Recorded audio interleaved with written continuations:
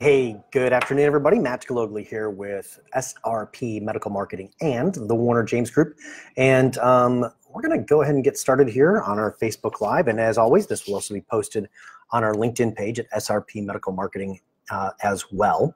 And I want to talk to you today very specific. Oh, by the way, newsflash, it's not snowing here in Charlotte anymore. Actually, it got to be 50 degrees yesterday afternoon. And by the afternoon, we were walking around without jackets on and hanging outside. Anyway. So we survived Snowmageddon of April 2019. Okay, so today, what are we going to talk about? I'm going to talk to you specifically about clarity of message and why clarity of message is way more important than the marketing tool that you have, and even more important than your credibility. Now, in order to prove this point, what I'm going to do is I'm going to talk about the 2016 presidential election. I have to put to a caveat in today's 21st century social media century. My discussion of this is not a repudiation or a support of any political party or presidential candidate, okay?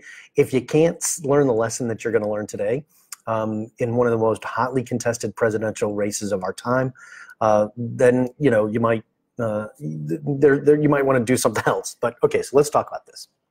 And so if you watched, hopefully you watched my video, and if you didn't get a chance to yet, go watch my video about patients every single day. And there are 3 circles that exist to getting patients every single day. So there is clarity, there is campaigns, and there is context. Now, most people, what they like to do is they want to focus on the campaigns, but they don't focus on the clarity. And so today what we're going to do is we're going to talk about clarity. And you'll see here that I have my trusty dusty little board here, paper board. Okay, so this is clarity, and there's 3 components of being clear, and that is 1, your offer, 2, your market, and finally, your message, okay? Now, let's talk about the 2016 election, okay? And this can be said by just about every election. You could paint this same story with regards to the election when Obama beat John McCain. And you can also do it when you were looking at Clinton, who beat Bush 41, or when Reagan beat Carter in 80. Really, you can look at this at pretty much at any winning political campaign, but I think this really illustrates it perfectly, okay? Now, what makes a great offer, okay? So you will notice that if the first thing that we're talking about is this right here. Got it? There we go. This right here, we're talking about clarity, okay? You have to have a really clear message, and you have to have a very distinct market, and you have to have a very clear offer. So let me give you this example, all right? In the election, if you were to look at the political pedigree of either candidate and their experience in office and in government, which is vastly different than running your own private enterprise, Secretary Clinton by far would have the credentials, okay? So she would have the context. She would have, she has the credibility, because she's been Secretary of State and a senator, and she was First Lady of Arkansas, and she's, lawyer, been in politics her whole life, okay? And if you'll notice that the Clinton campaign spent a lot of time talking about all of those things, okay? In contrast, the Trump campaign didn't talk about any of that. In fact, they knew that it wasn't important, because the first thing that you have to focus in on is clarity, okay? Now, what was the thing, and what was the phrase that Trump hammered home each and every single day? Make America great again, right? Now, what was the campaign slogan for Hillary? Can anybody remember it? Because there was about 10 of them, okay? There was one that was called Forward. Not really sure what the hell that meant. There was the other one that I'm with her. That came out towards the end. And frankly, when I saw that campaign slogan come out, I knew that Clinton was going to lose, okay? Because there was no clear offer to the constituency of Clinton and to the American people with the phrase of "I'm with her." That was all clearly about Hillary. It wasn't at all about what the American people wanted. You contrast that, by the way, to what Trump said, and he said, "Make America great again." Now, what do we know if you're in the aesthetics business? Everybody wants to go back to the past. Everybody views the past, not everybody, most people, specifically most Americans, view the past as the good old days. You hang any time around my former father-in-law, you can't get him to stop talking about the 50s and the early 60s. Those were the good old days, right? When Eisenhower was president. And there was none of this crashing and banging, as he likes to say. Great guy, though. You have to realize that the lesson in that is Trump's offer and his message was very clear to his constituents, okay? His message, make America great again. His offer, I'm going to make America great again, or we're going to make America great again together, was very clear to his market. He knew that his market was angry. They felt that America had fallen behind, okay? You contrast this with Hillary's I'm with her, or forward. Well, forward from what? Right? Again, this is not a political statement, but you have to understand this. You've got to really learn to study this, okay? And politics is one of the great things to study when it comes from a marketing standpoint. They have no shortage of funds, that's for sure, okay? So what are the elements of a clear offer, okay?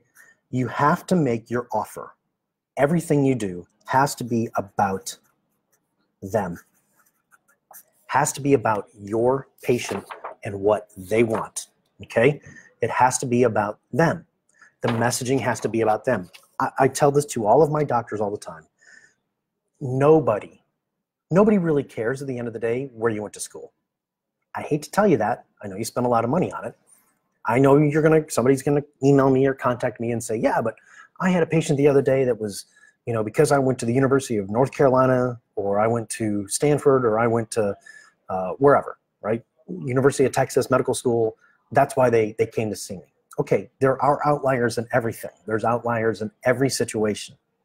But the reality is, and look, I've been selling for 25 years. This is what I do. I sell and I market. I've been doing this. I've done this in 30 niches on 5 continents. I've done this for ages. You have to make the offer about them, okay? You have to tell them the offer.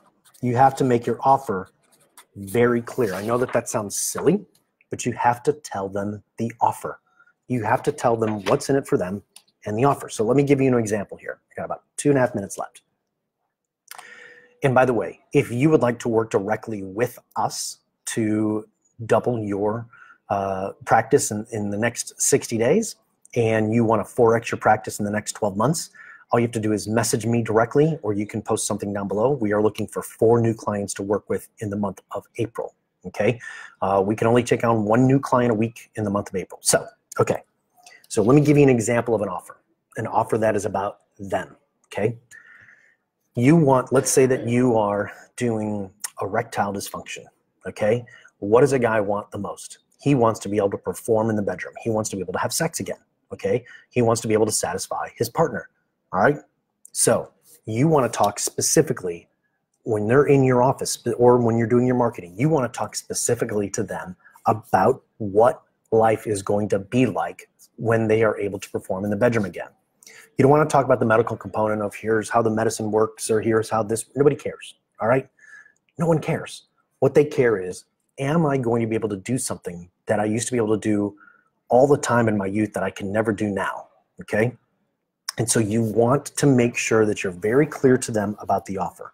And you in the ED space, it was come to the clinic one time, meet with the doctor, get a test dose. If you don't see results in the office, you owe us nothing. That's our guarantee to you. How can you use that in your business? How can you use that in your practice? We used to guarantee the results all the time, okay? And we knew that sometimes we were not going to be able to get perfect results, but we knew that that was maybe 3% of the time, maybe 4% of the time. It didn't really matter to us. Overwhelmingly, we were going to get positive results for our patient. So when you are creating your next offer, when you are creating your next marketing campaign, I want you to keep in mind the 2016 presidential election. Remember, do you want to be making America great again? Do you want to be a very clear message to your market and to have a very clear offer? Or do you want to be something that's nonsensical, that doesn't really focus in, that doesn't really tell them what's the benefit for them other than I'm with her? I'm with her just makes it sound like I'm going to have to go pick up somebody's jacket. All right, that's all I got time for. Have a great day, folks.